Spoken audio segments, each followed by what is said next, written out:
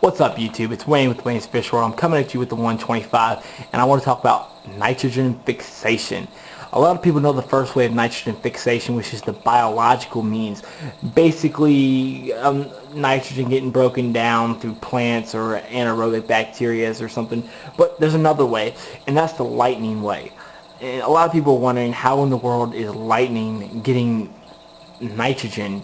Well, what happens is the atmosphere is around 78% nitrogen. It's only around 20% oxygen. It's crazy to believe, but it's true.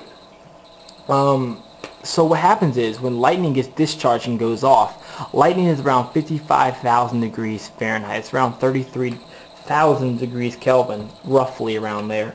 What happens is it bonds the molecules, H2O, the water in the rain clouds. It bonds with the gas, and the nitrogen gas goes into the water and makes ammonia, and a little bit of nitrogen is formed too. It gets fused into the H2O. Then it rains down into the soil, or it goes into a river or a stream, and basically the plants are fertilized. Now this can backfire you sometime if you don't have a plant aquarium. If you have a shallow well like I do, and most of the time your anaerobic bacteria will take care of this before it leaches into the underground streams, which feeds your wells.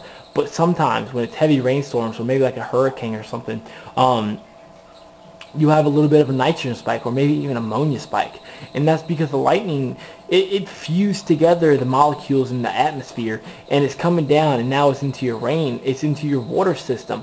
Now in the wild, it's broken down through anaerobic bacteria, or it's absorbed by plants, either in the ground or in the water, and that's just nature's way of doing it.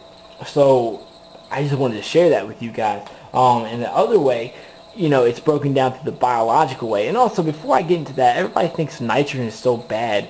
You couldn't live without nitrogen. Nitrogen is found in amino acids, which is needed for life. You can't live without nitrogen. A lot of people think salt is bad. Well, your heart beats with salt.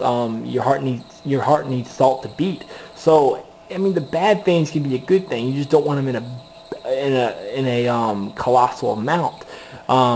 Now the other way of nitrogen fixation is through bacteria. A waste happens and ammonia forms, and that gets broken down to nitrite through an aerobic bacteria, which means the bacteria needs air, oxygen. And then that gets broken down to another bacteria, which causes nitrate. And nitrate can either be broken down, absorbed through plants, or it can be broken down through anaerobic bacteria through fermentation, which is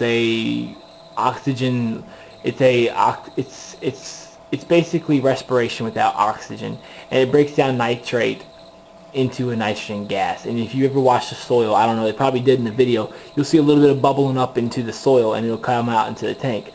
Well, that's fermentation right there. That's anaerobic bacteria pulling nitrates out and just eating it up and turning it into a nitrogen gas again. So that's really cool, guys. So watch out. If you ever have a thunderstorm, test your well water. Put a bucket outside and let the rainwater seep into the bucket, and test that bucket and see if it's got nitrates and ammonia in it, or maybe even nitrites. Let me know the results, guys, and comment me or message me with your results. After a thunderstorm, test your aquarium water after you do a water change. Now that water's not going to go directly into your well water, which is an underground stream, but it's going to take some time to get down there. So maybe a couple weeks later, test your water, and just keep testing your sink water, your faucet water, and see if you got some kind of spike. That's going to be really interesting. I want to see what you guys got to say about that. So comment, rate, subscribe. Any questions on nitrogen fixation, let me know. Later.